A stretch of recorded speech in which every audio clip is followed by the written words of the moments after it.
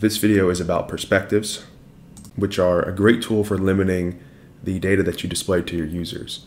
And if you go to Model, Perspectives, you see there's only one default, so let's create a new one. And there's just one button, New Perspective, so let's click that and give it a name. So perspectives are as straightforward as just picking and choosing individual columns that you want from your already existing model.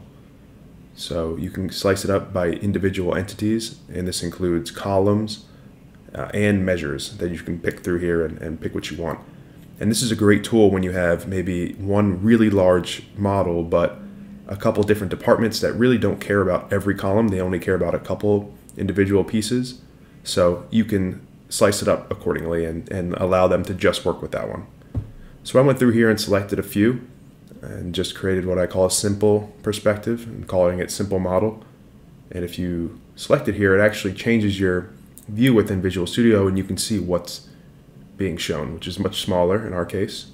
Let's flip back. That gets out of whack a little bit, but that's okay. And let's save and deploy.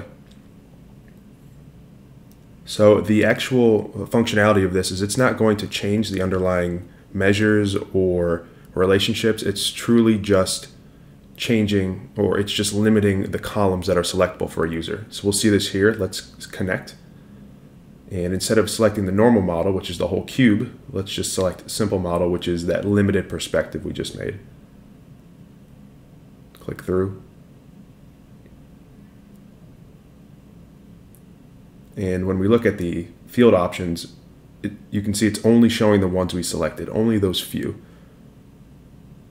which in certain scenarios is really all you need. Let's say you have something with a ton of accounting and operations work, but you want to limit just, let's say, the HR department. They may not care about all of those things, so you can limit it for them and give them something that's a little more user-friendly. And the last thing I'm going to do here is just open back up the full cube just to show the difference. So let's connect again, but this time we will select model, which is our cube, the whole thing. And again, this includes everything